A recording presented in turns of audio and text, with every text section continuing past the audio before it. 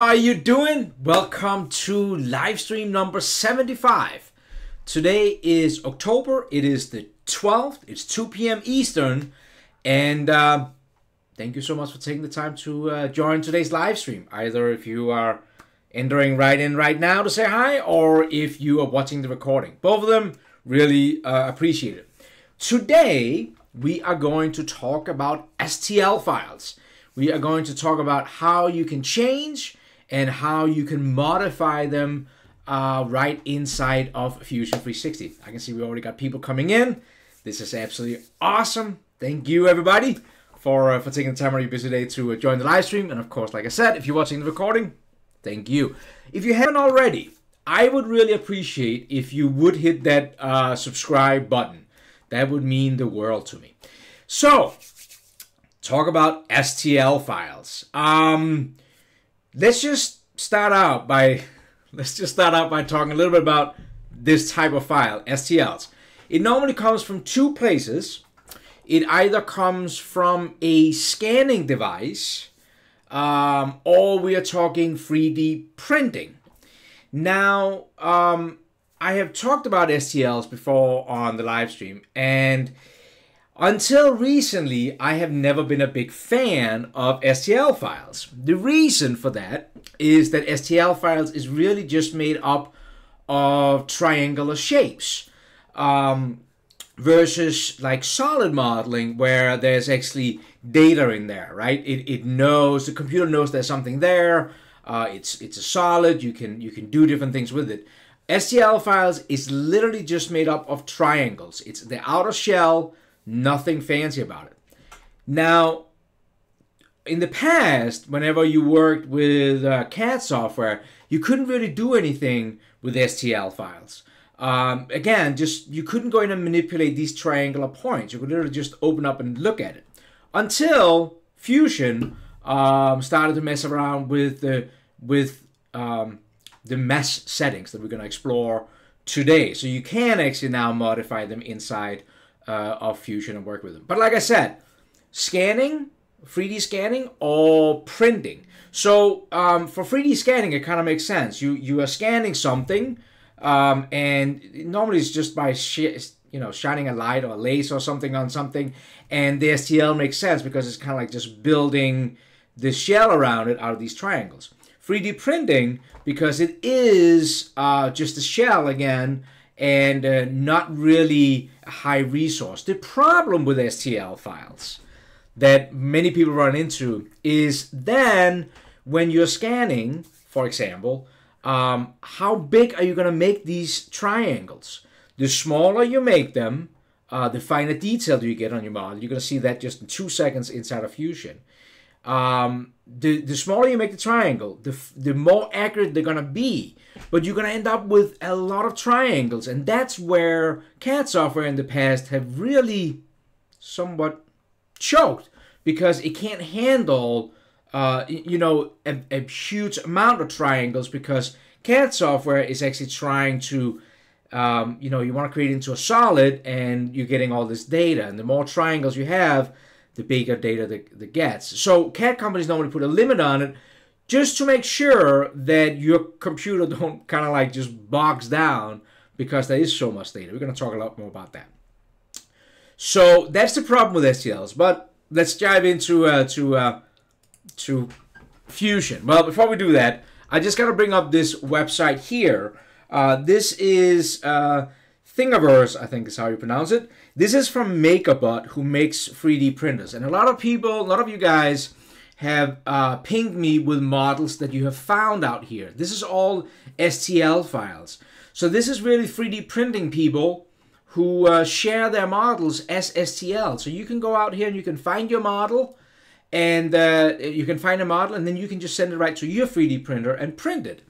The problem is, or the challenge, whatever you want to call it, that then people look at these files and now they want to manipulate them, right? They want to make a couple of changes, and that's where they look to Fusion. So I did this before we started. I did this yesterday, but I uploaded Mount Rushmore with Ben Franklin in it. I'm a big Ben Franklin fan. So I uploaded that. And the way you upload STL files into Fusion, you can just go up here. If you want to get them in here, you can go up and hit upload and hit select files. And then it will take you out to wherever. I just cleaned out my downloads folder. But that was where I had that one after I downloaded from Thingiverse. Whatever you want to call it. All right, let's open up Ben Franklin on Rushmore. And open up and look at this STL file. So it opens up fine inside of Fusion 360. Now, first thing you want to do is you want to get the mesh workspace running on your computer. And that is in preview mode, so you have to turn it on. So if you've never played with a mesh, just follow me along here. Move up and click on your name. Up here and go into Preferences, and this dialog window is going to open up, and go over to the tree over here where it says Preview, and make sure that, well, I check all of these, but at least for today, check on you get the mesh workspace in here. So make sure you go in and do that, and when you've done that, hit Apply and hit OK. So let me just repeat that. If you haven't already, go up to your name, Preferences, Preview, and check Mesh Workspace. And then hit Apply and hit OK. Okay. If you didn't get that, watch the recording and go back. Now, one thing that happens with this model when I brought it in, and a little disappointment, is, well, it looks like a pretty dang good model of Mount Rushmore, but this is not Ben Franklin. I don't know what happened there. But that had nothing to do with the file. That is just that was just to share my disappointment with you. So this is a triangular shape, and you can see that if we kind of like zooming in here a little bit, you will see that everything is made up of these triangles. It's just an open shape, and well, here's the thing we gotta determine right off the bat here, and that is, if we just want to print this thing, just go and print it. You don't have to change it over to anything. Now, if we want to modify it, we could try to turn this into a solid. So we could actually start using some of these commands that we have used before, like, you know, cut, extrude, sweep, loft, and all that stuff. But like I said, the problem that we kind of run into is that the CAD software has to convert all these triangle shapes into a solid shape. Now, if you want to test it out, let's just window this whole mesh thing, and I'm in the model space, by the way, and right-click, and if you do that, there is an option here called Mesh to be wrapped. That would really mean turn the mesh into something that we can turn into a solid. So if I click on that, you will see that our mesh body is selected because we highlighted it, and we can turn it into a new body. So I'm going to hit OK. But when I do that, I get a warning. This mesh contains a large number of facets. That's the triangles. Mesh surface count, 66,386 facets. Give me $1 for every facet. 66,386. Conversion has been aborted. There you go. Forget about it. Fusion is not going to convert this into a solid. And I hope that this kind of like makes sense. Because if it did this, the data in there, because every single face, every 66,386 or whatever it was surface, it literally has to calculate every intersection point, because that's what solid modeling does, right? That it keeps everything on track. And your computer would literally just, it will sit there forever. Now, we are going to convert this one a little bit later. I'm going to show you a couple of tricks. So don't, don't abandon ship yet. We have things we can do here. But right out of the gate, this is a problem. And this is a good way for you to test how big these is. So if we want to modify it, we have two options. We can either turn it into a solid, then we're going to have to make smaller triangles, sorry, not rectangles, triangles. Or we could possibly modify this model a little bit. Now for that, we're going to go to the mesh workspace. Now, when I hit the drop down, you will see that I have a mesh tool workspace over here now. Now, even so, we check that box in the preferences, but this mesh option will not appear unless you do have a mesh thing on your screen. So if you went over and you hit it in the preferences, checked under preview, but you try to look for it now and you don't have a mesh on your screen, you're not going to see it because, you know, Fusion is like, well, if you don't have a mesh, you don't really have anything to do in here. So I'm going to switch over to this mesh space in here. And I want to show you some of the different tools where we can modify this and how we can turn it into a solid. Now, if you literally, let me just show you how to make the triangles less so it will convert into a solid. Because if that's all you're looking for, don't really watching this live stream to learn about the other tools, though that you probably should. But if you're just looking for the quick and dirty, within 12 minutes, let me show you. There is an option in here that is called reduce. So if I click on that, it asks me to select my body. Now you will see, if you look at my mouse, you see how my cursor looks a little weird. That's because in default in the mask, we actually have something called paint for selection. I'm going to show you that in a little bit. That's really cool. But I'm going to switch it over to our good old standard window selection. And I'm just going to highlight the entire thing again. So now we got the whole thing selected. Now over here in the menu under the reduce, that was found under the modify tab, you have a couple of different options. You can either reduce it by adaptive or by uniform. That means that now all the triangles going to be uniform throughout the model. I would think adaptive is what you normally want, you know, just because there's big areas here versus where the eyes is or more details on the faces. You have a couple of different options over here in the reduce target. I normally just bring it down to face counts because that was what we saw before when we did the 66,000 face counts. And I always click preserve boundaries, and then you have this slider where you can control how many face counts you want. So if I roll it all the way up, you will see that it ends up about 60. It was 66,000. By the way, this number is not 100% accurate down to the 1 decimal, but it's pretty damn close. Let me roll it down to like something very small, like 5,000. So we're going from 66,000 down to 5,000. And let me just hit OK here.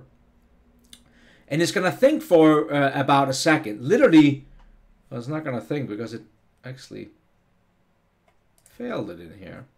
Okay, that's interesting. This is what I love.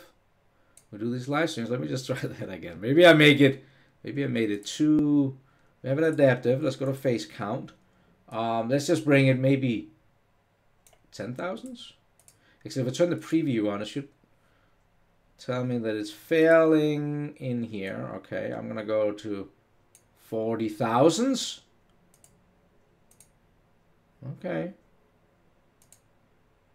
I don't think it's gonna do this. All right, that is interesting. It should be able to do this. I'm not a quitter. It could be because face count. Let's try. Yeah, I want to try one more time here. No. Let's try to switch it over to density instead, and let's make it really small. Yeah, there's something it doesn't like about this. It probably doesn't like Benjamin Franklin. It's not the real Benjamin Franklin. All right, you know what we're going to do? We're going to come back to this. Well, so you should try it on your model. Make that smaller. But of course, the smaller you make it, the less detail you're going to get, right? So if you're looking at George Washington here, you know, look at how detailed the eyes is, and you know we have like the lips. So you go and look at my good hero here, Abraham Lincoln, right? There's a lot of detail. The smaller you're making these triangles, the bigger you're making these triangles, the less you're setting the count to, the less accurate they're gonna be, and you literally can end up with where the faces becomes like blocks. Okay, let's try to modify this mesh first and see if we can get this face count down. Maybe we can figure it out. So I want to show you a couple of these tools. First of all, this is definitely not Benjamin Franklin. This is a little disappointing, whoever this is. Now I'm going to show you this selection tool over here, this paint tool I talked about before. There's a cool other tool in here called a mesh palette. I got to show you that. I checked that on, and I get this little thing over here where I can actually control kind of like that brush size I'm picking with. So instead of making windows, I can paint. It's almost like a paintbrush. And I can change the size here. I can kind of paint areas that I kind of like want to highlight. So this is super nice working inside of the mesh environment. Also be aware of down here, over to the right over here, you can make the selection bigger. Just by clicking here, you can make it a little bit smaller. That's kind of a nice way too when you're trying to select something. So it's kind of like expanding out. All right, with all these faces selected, let's go up and hit the Modify tab, and let's try something crazy like Erase and Fill. Like I said, this is definitely not Ben Franklin's face. So I'm going to click on that, and I get a menu up here. And when I do that, you will see that it changed the face profile to the same uniform triangular shape. Now, there is actually something called minimal, what is really great, where the software actually makes the smallest amount of triangles it can use. And that makes me look here, and I can see I kind of like have some peaks and valleys because I did a very good job selecting. Let me just go back and maybe select this a little bit better. Let me make a smaller brush size and just go in and reselect around the edges here so we get as close to the base as possible.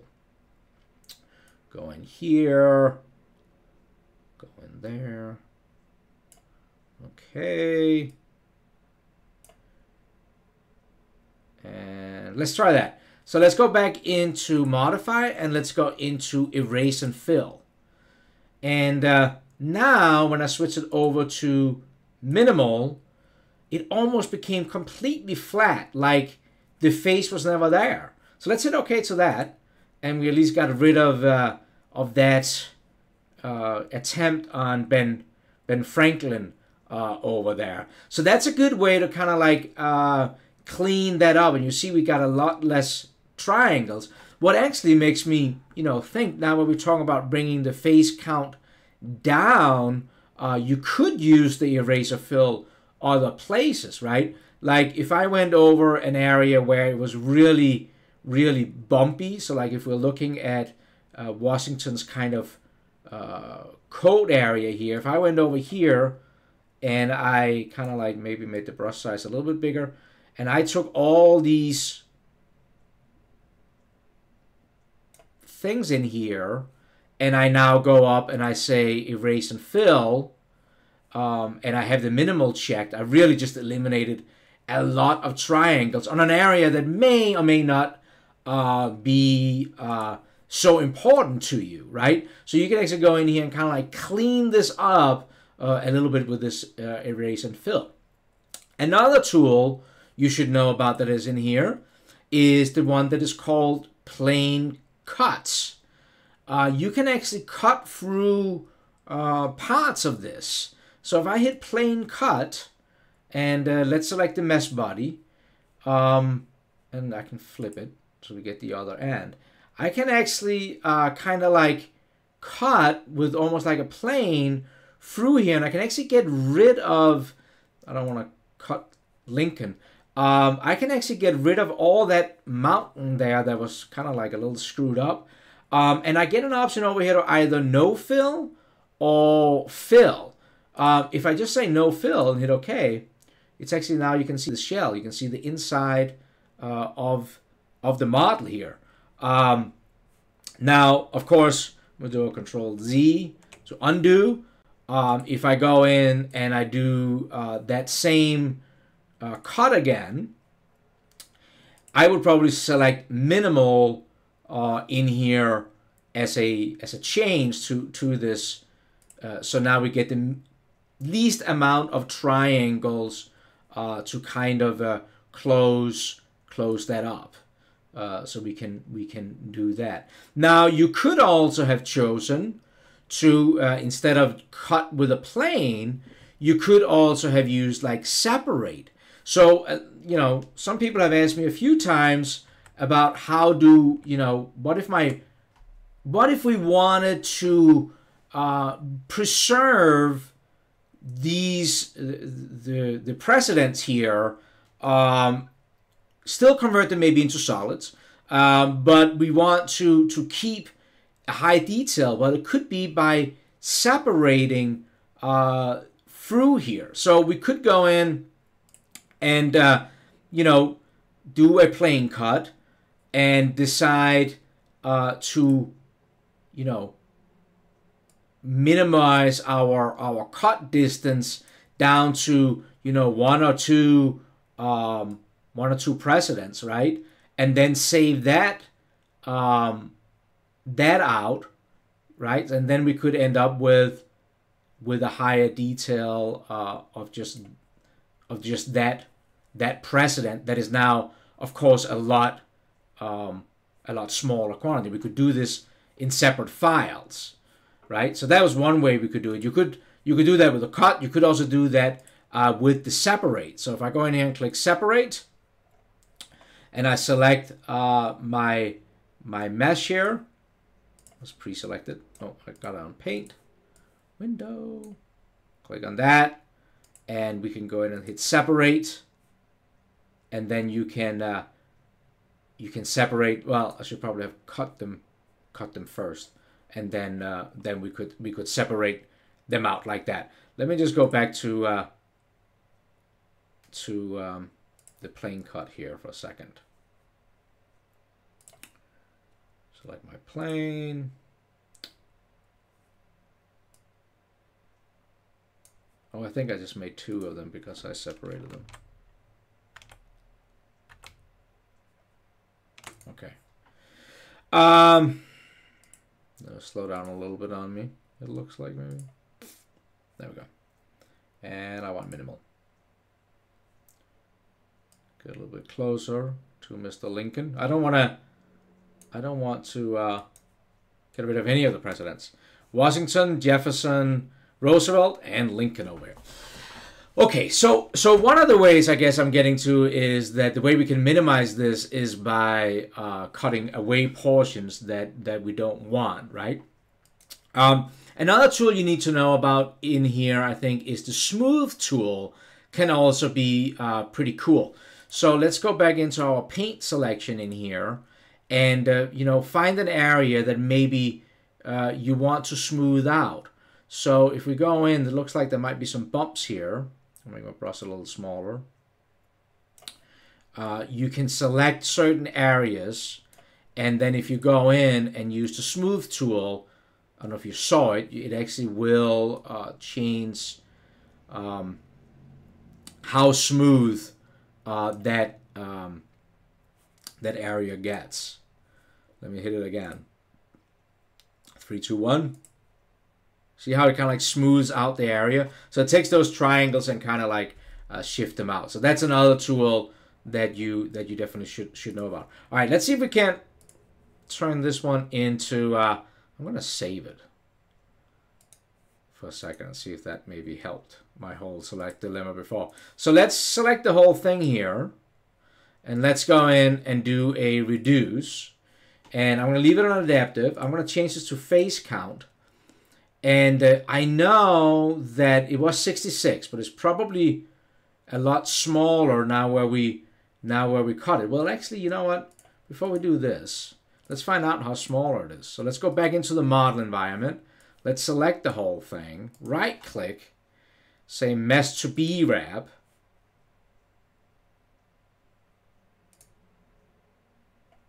Hang on. Right click the whole thing, modify, mesh to B-rep. Here we go.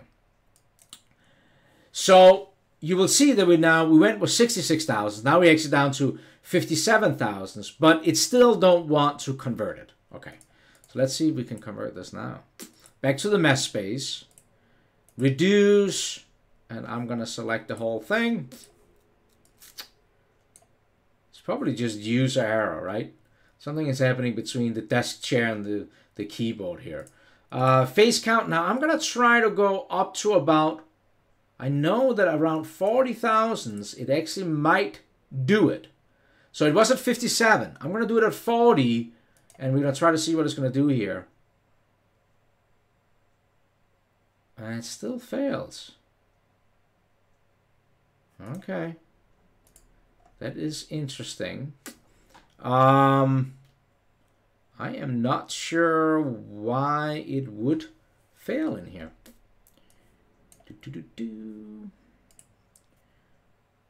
So I'm gonna try density, and let's just bring it down a little bit. Yeah, maybe there's something with this model. Maybe because I have been playing around with this model, maybe I have done something wrong. Try to repair it. See, I just did a repair on it, what does change the shape a little bit. But now I'm in troubleshooting mode here. Select it. I'm going to go to face count. 30,000. Maybe I shouldn't have tried that preserve areas.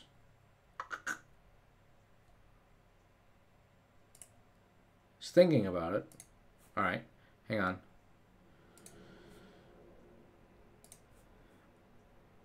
This is not okay with me. What am I doing wrong? Let me just promote up the one original one. Version 3 here. Maybe if I don't mess with it. Maybe if I stop messing with it.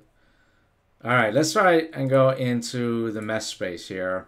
I'm gonna try first, highlight the thing, reduce, leave it at face count. I'm gonna leave this preserve boundaries on. Try to go to about 40,000 and hit OK.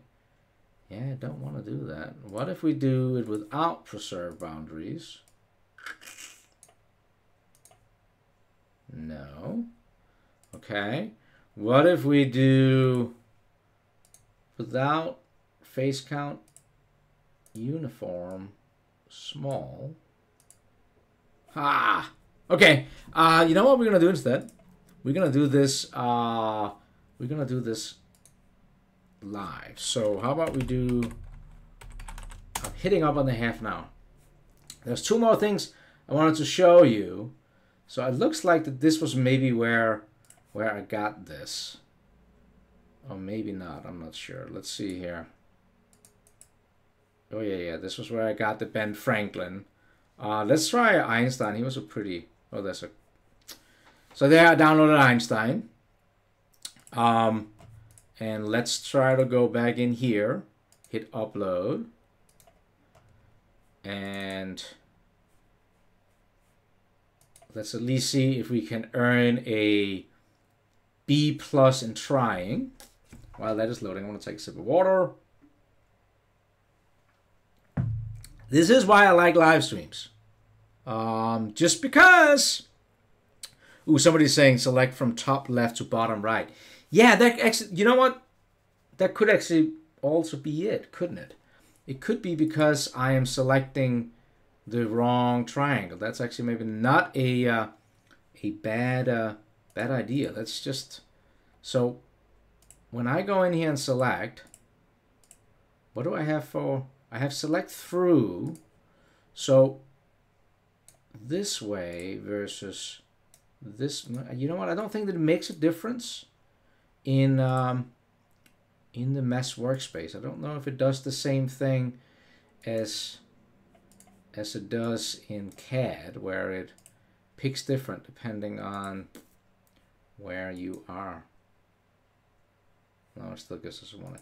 All right, let's try to bring in Einstein here.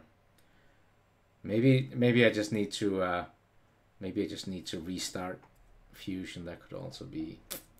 Let's see. I haven't seen the Einstein model. All right, Einstein looks a little better, I guess. So again, if we right-click here, select this thing, right-click and say mesh to B-rep. Let's see how many. 97,000. So that is definitely a lot more with Einstein in there. Let's go to the mesh. And yeah, it shouldn't really matter what we select in here, I would think. Oh yeah, you know what? Look at this. It doesn't select the whole thing. Oh, maybe that is actually my issue. Huh. I would be... Alright, let's try this. So now everything is selected. I just held down Control while I made sure that I think I literally windowed every possible thing in here. Let's try it now. Reduce. I'm going to do the face count. And like I said, 40,000 for me have worked in the past. Hit OK. And now I actually think we might get in somewhere. Now, you need to be aware of that when you do this... No, we're not getting anywhere. When you do this, normally, that, if you could get it to work, is that I probably just have to restart. It could also be because this live stream software sometimes do interfere. Remember when we did the rendering? That screwed everything up. So it could be that I guess I could be finding in here. Let's try 5,000.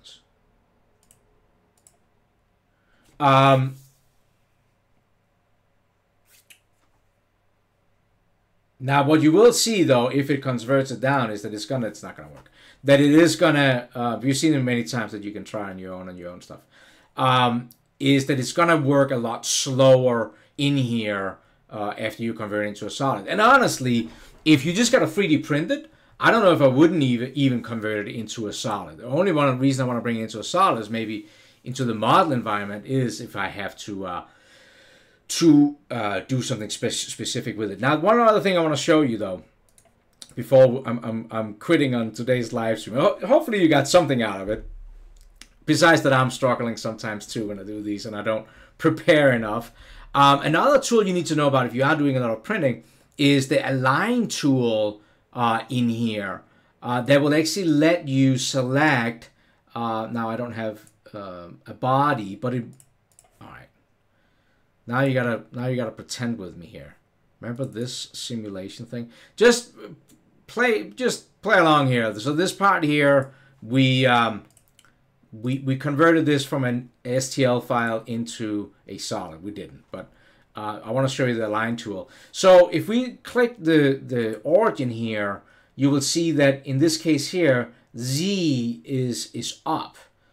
So this would be up. Well, the Align tool is great if you're doing 3D printing, and if we knew that Rushmore is not going to fit on our bed this way, it needs to be kind of like flipped upside on one side. Like I need to kind of like have it, standing like this for it to be able to fit inside of my printer. So if you go into the Align tool, it's under Modify, Align tool in here, you select your body that you select the body that you want to have here, and you can select a face, for example this, and then you can just hit the plane and it flips it to that face. So this is an easy way. The Align tool is in a super easy way to take a model that don't want to fit and bring it and lay it over. The other thing, of course, that I should also say when it comes to, especially if you've got to 3D print this, go into the make, go to print, And in here, you get some other options on how you can refine the triangular shape of your part.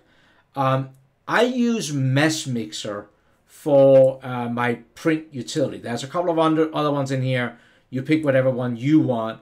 But a lot of the things that I just showed you, you can do inside of Fusion, like cutting things away, healing things.